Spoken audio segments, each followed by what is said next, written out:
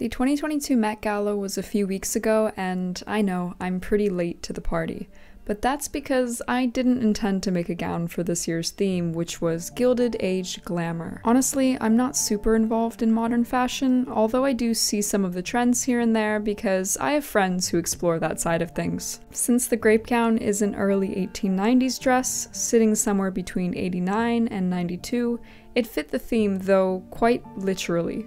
I made this gown for an annual Victorian ball, which happened to fall 2 days before the Met Gala.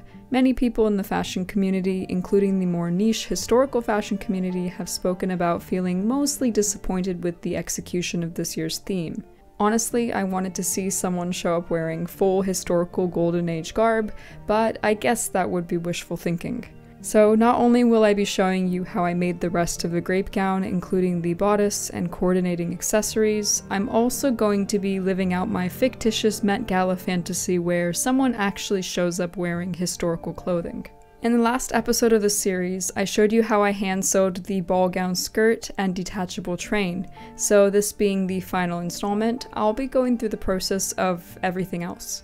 As with all the other things I make for myself on this channel, this ensemble is 100% hand-stitched, and normally I give an estimate of the time it took to make the gown, but I only had a month to hand-sew and film everything because I bought a last-minute ticket to the ball, so I didn't really count my hours particularly thoroughly.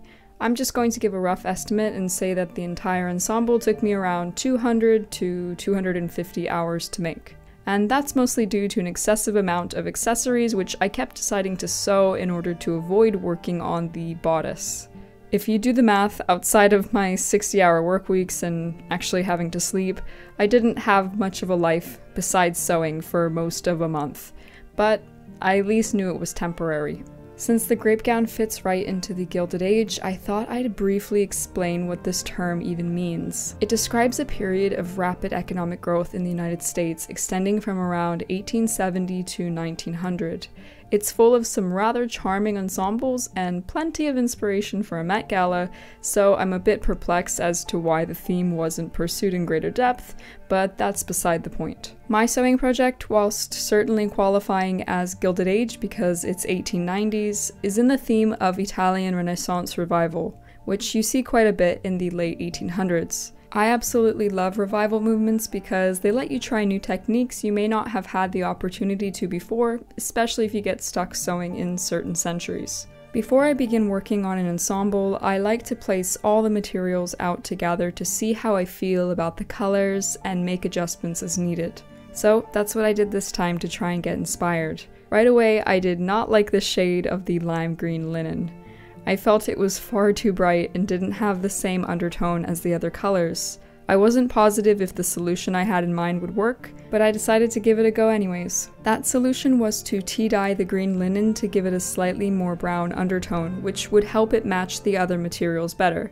At least that's what I thought in my head. So I soaked about 1 million black tea bags into my giant canning pot and dyed the linen. It worked so incredibly well, actually, and the shade I got was exactly what I wanted. I won't go into extreme depth here about the tea dyeing process, as I've actually filmed a separate video on this topic which I'm going to release hopefully next month. After I was happy with the state of my materials, I started on the hat before all else. Essentially, I wanted to be the female embodiment of William Shakespeare, so that was the general vibe I was going for, and this hat really did it for me. It's a style known as a soft hat, and you do see them a bit in the 1890s, though definitely not as often as the boater. The guide for how to make this one is from the Victorian Dressmaker's Companion by Prior Attire. It was actually quite simple to construct and required mainly a 4-layer system where I cut circles of a linen lining, leftover silk interfacing from the berry dress fabric actually, and then a layer of cotton batting. And finally, I cut long strips of the purple cotton velvet for the outer fabric, which matches the bodice and the skirt. From here, it was a lot of gathering, many meters worth in fact, a lot of stitching the velvet to the 3-layer base, and having to manipulate the velvet by pinning it down at the gathers to create circular masses, one tier on top of the other, ending with a scrap stuffed pom-pom at the top. In the end, I was left with this wonderfully floppy and Renaissance-feeling hat. And best of all, the pom-pom doubles as a pincushion. How convenient. No hat is complete without a bit of decoration, so I added this 1930s vintage brooch with green and purple stones, and then a couple of curled green feathers. From here I moved on to the undersleeves. This 1890 Renaissance-inspired gown from the Met was my main inspiration, but I had to improvise my own pattern and I had no idea if it was going to work. Last year I Frankensteined a pair of 1880s bathing suit short sleeves with Regency long sleeves to create long bathing suit sleeves, and it worked very well. I decided I'd use the same combined pattern but then slash it up to essentially widen the pattern by at least 3 times. Then I'd create rows of gathering stitches all up and down the sleeve and secure them, creating the bunched up gathered effect that you see in the extant. So I did quite a bit of drafting and even more gathering and plenty of flat felling, until I had a pair of lovely undersleeves and I was very happy with them. I'll show you how I ended up securing them into the bodice towards the end of this video. I went ahead and also devised how to make the main bodice sleeves from the velvet since they would have these same slits in them. I used the same bathing suit short sleeve pattern, but instead of making it wider, I lengthened it to elbow's length and decided where I wanted the opening to be and bravely cut the fabric there. Then I marked where the rows of olive braid would go to create that joined effect, and I tried to match up their placement as closely as I could with the gathering lines of the undersleeves. I stitched down each of the braid pieces, and once everything was in place, I proceeded to finish any raw seams using a matching purple twill tape so that it could camouflage easily. Now that the sleeves were mostly done, it was on to the rest of the bodice. I decided to cut the lining of the bodice out of the lime green linen, but I used the version before I tea-dyed it as I had some left over. For the pattern, I made about 3 mock-ups and finally settled on this one. I used the base of the 1890 walking suit pattern I made last year, which comes from Patterns of Fashion 2, but I modified it heavily by doing things like taking away any parts hanging below the waistline, and also tightening all the back seams to give the bodice a more fitted look. Even though you don't see high-necked evening bodices as often during this period, they did exist, and so I wanted to create this style, hence why I used a walking suit shape as the base for my evening gown. I also cut all the pieces out from the cotton velvet and marked all the seam lines with tailor's tacks. Then I placed all the linen pieces onto the cotton velvet pieces and flatlined them, henceforth treating them as one. I carefully basted the correlating pieces together so that way I'd be able to try on the bodice and decide how much space to remove from the back seams, and in general just to get a better fit. Now it was time for a first fitting. You can see here how much excess space I needed to remove from the back seams.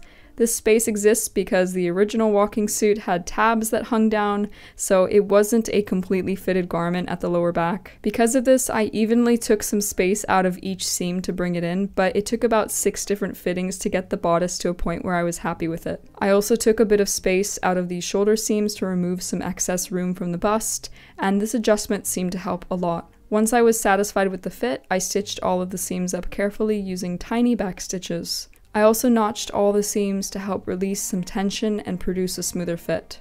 For the collar of the bodice, I cut out a layer of horsehair canvas for interlining, which I pad stitched very haphazardly onto the other fabric, and I ended up lining it with some of the lime green silk in order to match the detachable train. The raw edges where I stitched the collar on, I covered them with some purple twill tape and whip stitches, and the bottom edges of the bodice I also bound with silk tape, as well as the center front openings and really any other seams that I could think to finish. For the event, I didn't manage to finish any of the inside seams, however, and I also didn't manage to create any tie tapes for the undersleeves as I intended to make them detachable. So in proper ball fashion, a friend helped me pin the sleeves in, because no ball would be complete without a million safety pins. I did, however, manage to complete all of the antique hooks and eyes, and so this meant at least my bodice could stay shut and I didn't need to be sewn into it.